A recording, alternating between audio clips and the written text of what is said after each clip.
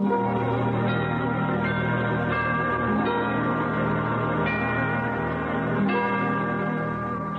the beer that made Milwaukee famous, presents The Halls of Ivy, starring Mr. and Mrs. Ronald Colman.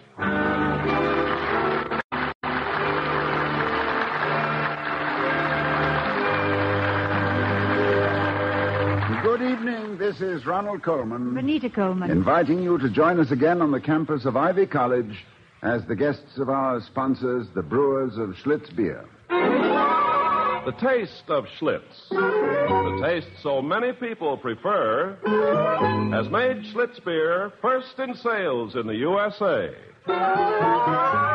If you like good beer, do as millions of people are doing all over the nation. Ask for Schlitz, the most popular beer in history. And now, the Halls of Ivy.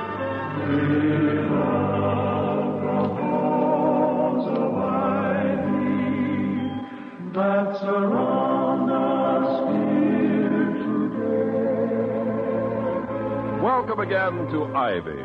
Ivy College, that is, in the town of Ivy, USA. It's the postprandial period at number 1 faculty row. Postprandial being a euphemism for, let's let the dinner dishes go for a while. And Dr. William Todhunter Hall, Ivy's president, sinks happily into his big leather chair for a little after-dinner conversation with his wife, Victoria, who is almost too beautiful to be as intelligent as she is. As Dr. Hall says... That was a splendid dinner, Vicky, and you sure... Oh, why are you gazing at me with that air of concern? I had an easy day, and, except for some slight difficulty in keeping my eyes open, my health is excellent. Then why didn't you sleep well last night?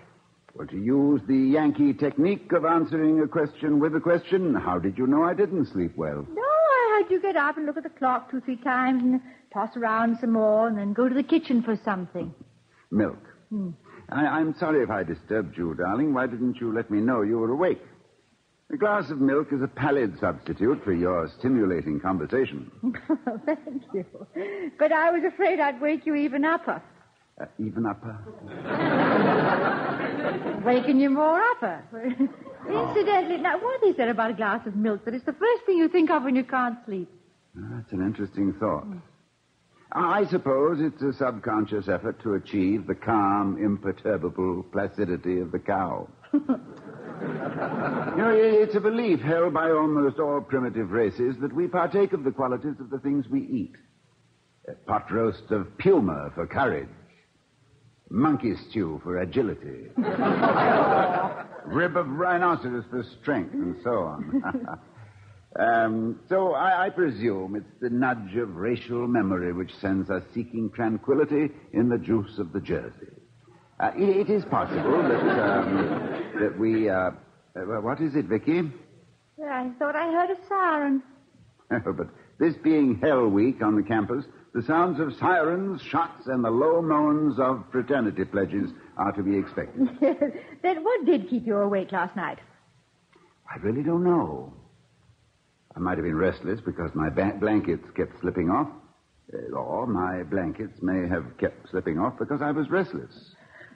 However, it just might have been that lamb curry we had at Professor Quincannon's. Did you try counting sheep? No, dear. After so much curried lamb, the idea was untenable.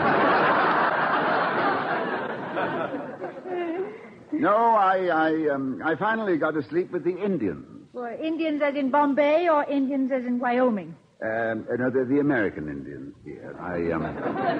I found myself trying to think of Indian tribes alphabetically.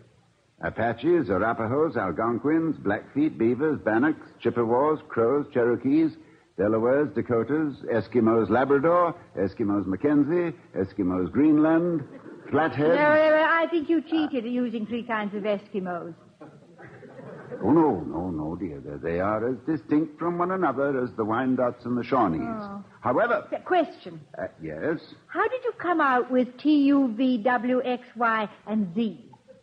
Tucucumcaris, Umatillas, Varmins, Winnebagos, Yakimos, and Zunis. It's fantastic. But at the same time, I'm a little bit suspicious about the varmints. Oh, that's ethnological license. Generic term used by fur trappers. Oh, well, you left out X. Yes, the X. That's the one that kept me tossing till the break of dawn. And the answer was so obvious that I, Oh, what varmint could that be coming to our little wigwam at this time of the night? Big Chief, no shut-eye. Me, go look. Oh, hello, Dr. Hall. Chief Bentley. Sorry to bother you so late, but can I have a minute? Sure, come in. Victoria, you've met Mr. Bentley, Ivy's chief of police. Yes, good evening, Miss Hall. Hello there. Sit down, Chief. Oh, thank you. That's all. I can't stay long. I've got to go back to City Hall and pretend I'm not cheating the taxpayers. They expect me to put in a 14-hour day, and I prefer a 6-hour day, so I compromise on 10. With 2 hours for lunch and a nap in the office, I come out all right. Doc, I've got a problem. Well, good for you. This is the first time he's opened his eyes wide all evening. Well, one of your students is in the hospital, Doc. Oh? Fraternity pledge named Lacey. Steve Lacey? Lacey. Victoria, you... No, I don't think I know him, Toddy. Is it an accident? Well, yes, Miss Hall, if you can call being in a state of shock from hazing an accident. How badly is he hurt, Chief? Well, not at all physically. You see, some of your bird-brained students were giving him the works and told him they were going to brand him with a red-hot iron. Naturally, they just blindfolded him and used a chunk of ice on his back. Well, but that's horrible. Well, standard formula, Miss Hall. But it seems Lacey'd been in a bad fire when he was a kid, and his mind just wasn't conditioned for this kind of a gag. Result, shock. I'm shocked, too. Well, you probably come out of it all right, but I thought you ought to know. Yes, of course. Thank you. Superficially, it seems like a harmless prank, but if some boy with a weak heart... A boy would never admit to having a bad heart. He'd just say nothing and suffer whatever they gave him. Yes, you're quite right, Vicky. The real danger in hazing lies in its unthinking application to the fit and the unfit. The indignities heaped upon a freshman student are designed to teach him humility towards his theoretical betters and to remove any cocksureness he may have acquired as a high school basketball star. But in individual cases, hazing can be not only cruel, but actually dangerous. Well, you know the police department's policy on student shenanigans, Doc. We sort of look the other way. It's just exuberance, and the kids pay for any damage. But when somebody gets in real trouble, we get asked some embarrassing questions. So I thought I'd toss it into your lap. I hope Steve Lacey doesn't have to pay his own hospital expenses. That would be really adding insult to injury. No, the young intellectuals who put him in there are chipping in for it, Miss Hall. He's got the biggest room in the hospital, the prettiest nurse, and the best doctor. Yeah, that's all very thoughtful, but it's a little late. Late indeed. Not only for the boy himself, but if he suffers some permanent mental damage from this idiocy, the feeling of guilt among the participants will, or should, last them all their lives. At least they seem to be trying to make up for their mistake. Oh, they're pretty decent kids, really, Miss Hall, but hazing's been going on since the second caveman started school to learn tiger skinning. First caveman probably worked him over with a stone hatchet. These boys expect to get it their first year and dish it out for the next 3. It's tradition. I know. What was bad enough for Grandpa is good enough for them. Well, I'm afraid the longevity of the tradition doesn't mitigate its dangers.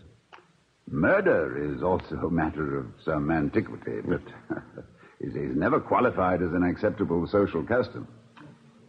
Chief, thank you for coming over. You're welcome, Doc. I know you have your own mountains to make molehills out of, but this seemed to be in your department. By the way... Yes? You want the names of the hazers? I don't like to rattle the cup on anybody, but it's no particular secret. Oh, you needn't tell me, but I'd appreciate it if you'd ask the leader to call on me. Tonight, if possible. All right. He'll be at the hospital. I'm going right back there anyway. As long as you're going to talk to him. His name is Larry Rogers. Aren't I the old tattletale? But, Chief, will you call us from the hospital and tell us how the Lacey boy is doing? Yes, ma'am, I will. Well, good night, Doc. Good night. And, look, if you can get rid of hazing in this brain factory of yours, you'll earn the gratitude of the entire Ivy police force. We got enough troubles without fishing fraternity pledges out of the reservoir every year. I'll do what I can, Chief. And if you should detect the odor of brimstone in the near future, don't be alarmed for your personal salvation. It'll just be me working like the devil against Hell Week.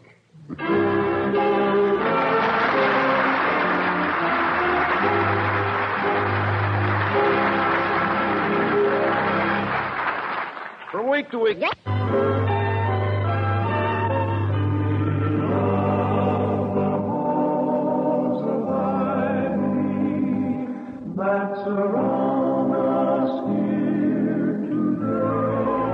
As we return to the halls of Ivy, Mrs. Hall is on the telephone getting a report on the student victim of a hazing episode.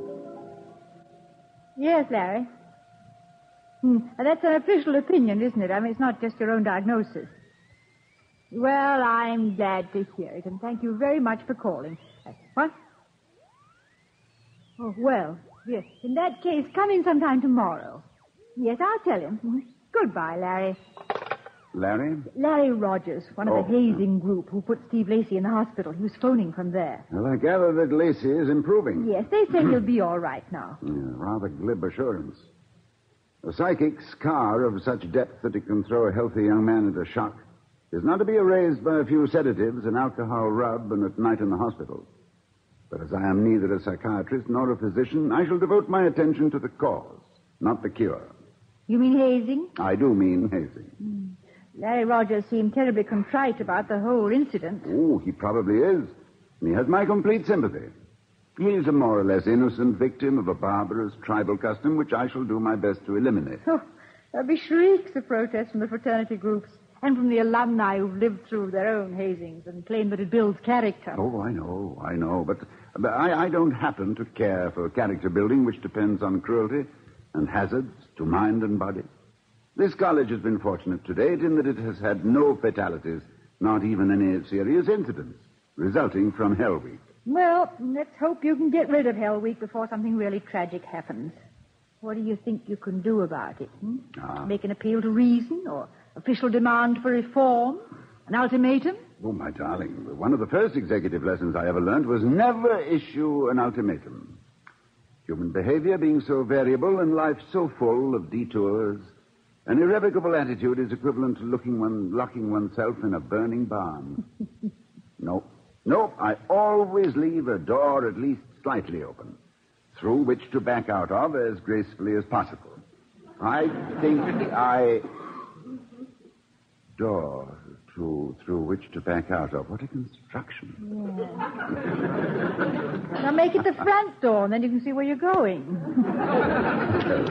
Any opening will do which permits the passage of shoulders, hips, and a conciliatory frame of mind. But I think I shall address the student body tomorrow morning. If I can convince the fraternities, they can spread the gospel. As Shakespeare said, 'tis a Greek invocation to call fools into a circle.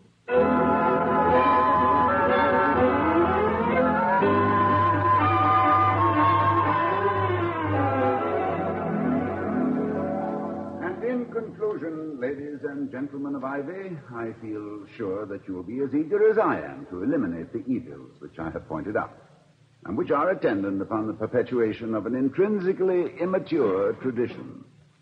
The conversion of Hell Week, with its primitive indignities, into Health Week, as so successfully carried out by such institutions as Purdue University and others, will prove that the student body of Ivy College has put away its toys and that we have taken a grown-up attitude toward our fellows and to education itself.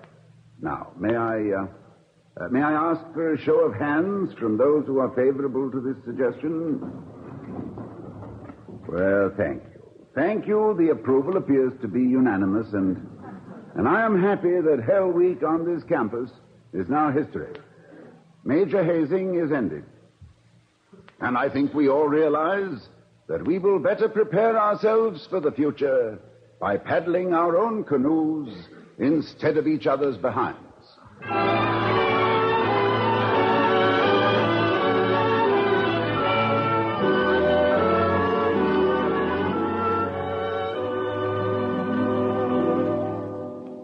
Toddy, I accuse you of being a psychologist. There was no accident that you got the students together while the Steve Lacey business was the hot topic of conversation. Well, if you're suggesting that I purposely channeled their apprehension into constructive action, you're quite right. By the way, wasn't young Rogers supposed to see me today? Yeah, about 3. It's 2:45, 2:40. Splendid. Well, that gives me a chance to open the piano and limber up a bit on some Bach, Beethoven, and Brahms.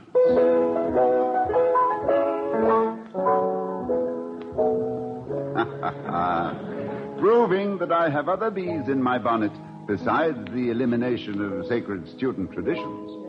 You may have bees in your bonnet, darling, but some of your ideas are honey. I never known you to do anything which wasn't for the good of Ivy. Ivy's been very good to me. Oh, it may not have the great grey eminence of your Oxford and Cambridge, but... Oh, Toddy, do you remember when we were there? That beautiful afternoon when the sun was trying desperately to shine for the American visitor. Yes, I doubt if anyone who ever saw those towers and spires could ever forget them. And, of course, to see them for the first time with lovely Victoria Cromwell was to make the memory memorable indeed. Well,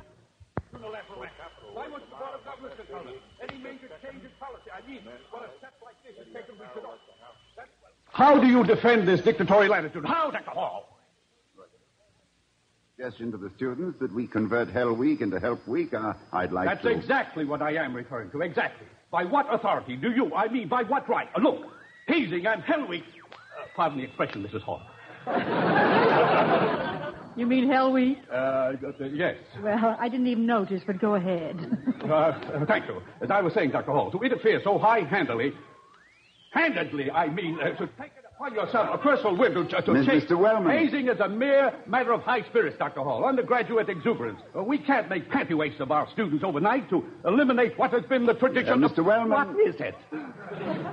The panty waist may be a symbol of timidity, but it is at least a civilized garment, and as such, preferable to a hospital gown, which was designed by someone with no sense of human dignity. I don't quite see... I sometimes think that the hospital gown, the most slovenly, ill-fitting, humiliating habiliment known to patient humanity... You do mean patient. I do. Yeah. But I sometimes think that this crude and successful attempt to degrade the suffering inmates of what should be a place of mercy and compassion is a deliberate effort on the part of the medical profession to break the spirit and render the victim helpless to protest his other indignities. How can an ambulatory patient tottering up a hospital corridor with neck strings flying, knees protruding, and spine exposed retain a shred of self-respect?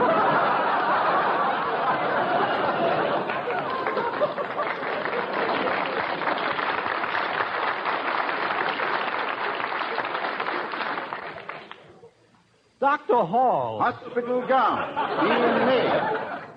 being made in only two sizes, too large and too small, can hardly be expected to... Oh, I'm sorry, Mr. Wellman. You were saying... I was saying that you had no right, no authority to take such an arbitrary action in eliminating a tradition as old as hazing. Well, Dr. Hall? Well, yesterday, as a result of Hell Week, we narrowly escaped a serious consequence. By an uncomfortably narrow margin, what might have been a national scandal and a personal tragedy became a mere incident. It was too close, Mr. Wellman. Were you ever hazed, Mr. Wellman? Yes, I was, Mrs. Hall. Most certainly. Had a terrible time. Almost killed me. One night they tied me up and threw me into... But that's beside the point. Yes, I was hazed, and I'm proud I bore up under it without acting like a crybaby. Well, it's the smart babies who cry, Mr. Wellman. They try to tell us when something should be changed. I mean when it's sacred traditions, when they are changed. When a one-man crusade can overthrow the hallowed customs, which... And I don't care if it is the president who... Mr. Wellman... Yes, Dr. Hall. No one, I think, will deny that your contributions and your help to Ivy College have been tremendously valuable. As chairman of the Board of Governors, you have been a conscientious guardian of its customs and traditions. Thank you. But, as president of Ivy, and considering myself personally responsible for not only the health and well-being of the student body, but also of guiding its energies into useful channels, I could no longer tolerate an activity so fraught with danger to mind and body. If you wish to question my decision before the Board of Governors, please do so. I have always found them at least as intelligent as the students. Well, thanks. But that doesn't explain. Do you understand about Help Week, Mr. Wellman? HELP, that is. Yes, some kind of falderall about painting fences, cleaning up vacant lots, for which we have ample. I mean, if the town of Ivy and Ivy College can't maintain its own... If we are out to destroy the fraternity system, why don't we just... Excuse me, Mr. Wellman, but we have taken no step which would hurt the fraternity system. Oh, it has its evils, perhaps, and is often subject to criticism on grounds of being undemocratic. But in converting its more juvenile and sadistic energies to constructive ends, we are taking much of the sting out of such criticism and emphasizing the real values of group effort. Furthermore... That's Larry Rogers, Oh, William. yes, I suppose. Larry Rogers, that's another thing. He's the son of a fine Ivy alumnus, been very generous with endowments. If we are to embarrass this young man by making him the focal point, the focal point of this attack... Excuse me, it was, Mr. Wellman. Come in, Larry. It's nice to see you. Oh, Mrs. Hall. Dr. Hall? Hello, Rogers. You know Mr. Wellman, chairman of the board Not of governors. necessary. Dr. Hall know the boy well. Hello, Rogers. Hello, Mr. Wellman. I was just telling Dr. Hall, Rogers, that I felt it necessary to protest his action in eliminating the fine old tradition of Hell Week. Are you kidding? What? I mean, are you serious, Mr. Wellman? Of course I'm serious. I take it you think Dr. Hall was right, Larry. Mrs. Hall, it was the smartest thing that's been done around here since they put in electric lights. Believe me, when Steve Lacey went to the hospital, we got the scare of our lives. There were bull sessions all over the campus last night. We know we were acting like grade school kids, and when we realized what might have happened to Steve, and to us, too, well, Dr. Hall took the load off our minds. We all agreed we'd feel better about fixing up a church roof than autographing some guy's plaster cast. Dr. Hall. Yes? I came to apologize for being a leatherhead and to tell you I just entered another school. Another school, Larry? Leaving Ivy? My goodness, Rogers, when your father hears you've been forced out of Ivy simply because... I wasn't forced out of Ivy, Mr. Wellman. I've been dishing it out, so now I'm going to try taking it. I'm going into a school where they really have Hell Week. United States Marine Corps.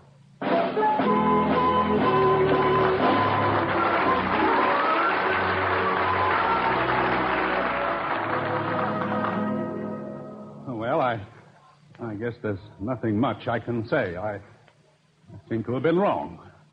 Again.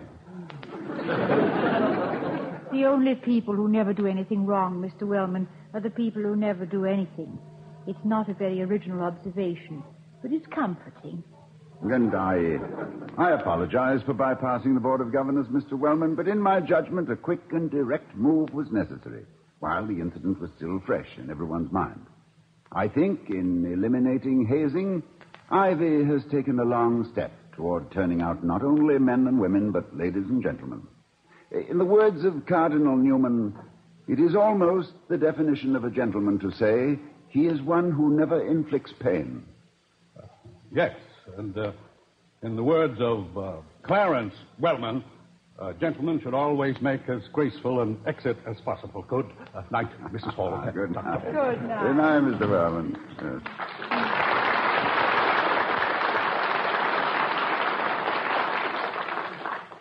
Toddy, Yes, my love? let's go back a bit. Back to the Indians. The Indians. Oh, yes, certainly. Apaches, Arapahoes, Algonquins. No. I mean the one that kept you awake. Indians starting with X. Oh, yes. The X. Well, that was Potawatomi who ran away and joined the Seminoles. Oh, you mean he was an... Yes, darling, he was an ex-Potawatomi.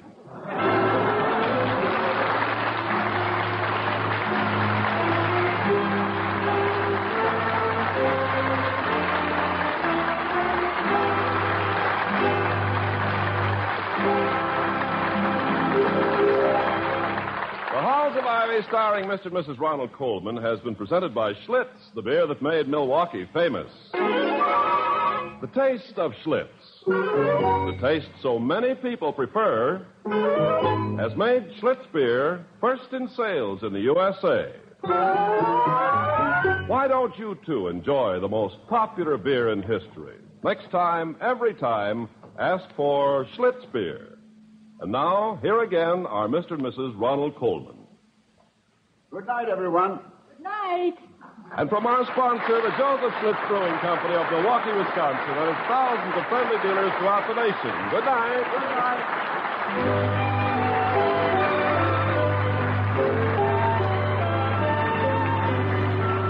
We'll be seeing you next week at this same time at the Halls of Ivy, starring Mr. and Mrs. Ronald Coleman. Mr. Wellman is played by Herbert Butterfield. Chief Bentley is John McIntyre, and Larry Rogers was Lee Millar. Tonight's script was written by Gene O'Brien and Don Quinn. Music was composed and conducted by Henry Russell. The Halls of Ivy was created by Don Quinn, directed by Milton Merlin, and presented by the Joseph Schlitz Brewing Company of Milwaukee, Wisconsin, who invites you to enjoy on television the Schlitz Playhouse of Stars with Helen Hayes, Margaret Sullivan, Ronald Reagan, and more of the brightest names of Hollywood and Broadway. See your newspaper for time and channel. Ken Carpenter speaking. Oh, we run the halls of ivy that surround us here today, and we will not forget, though we be far, far away, to the hallowed halls of ivy. Every voice will bid farewell and shimmer off in twilight like the old days.